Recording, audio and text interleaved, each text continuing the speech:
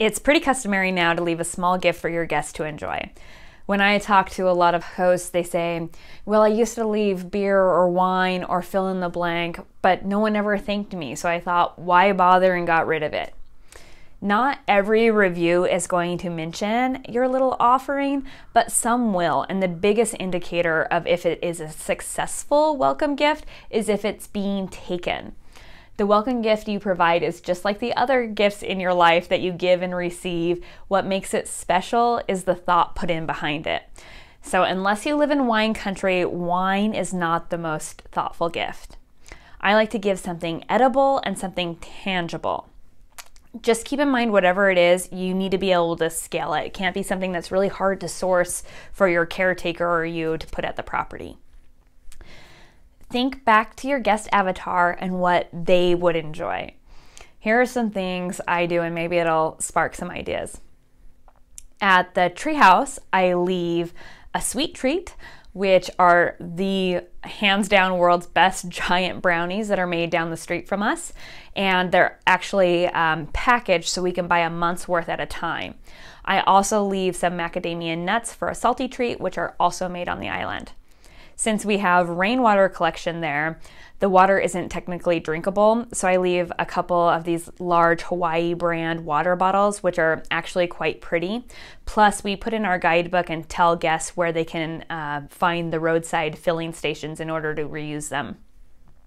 For the tangible gift, I used to leave stamped generic Big Island postcards, which were fun, but then I got on to 99 Designs and I hosted a contest, and I had a designer come up with these awesome postcards that were based off of guests' Instagram posts.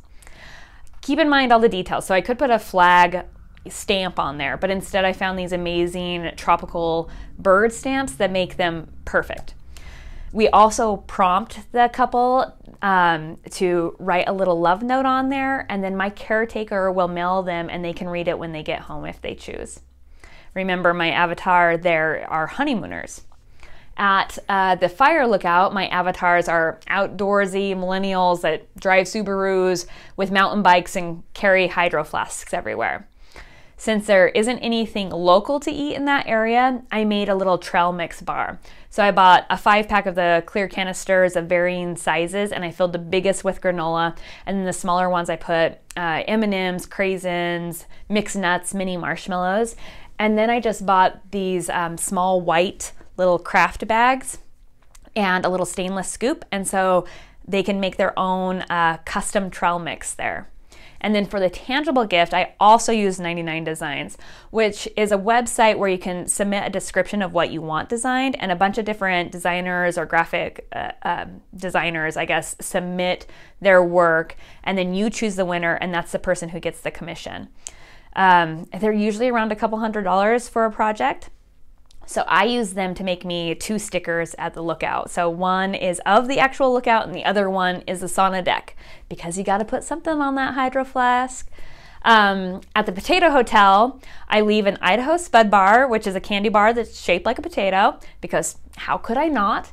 But people either love those or hate those. So I also found a candy bar with a light pink wrapper that fits my decor, and it's called Pigs and Taters, and it has bacon and potato chips in it. For the tangible gift, I leave a couple little potato lapel pins that say Idaho on them, and no one ever leaves them.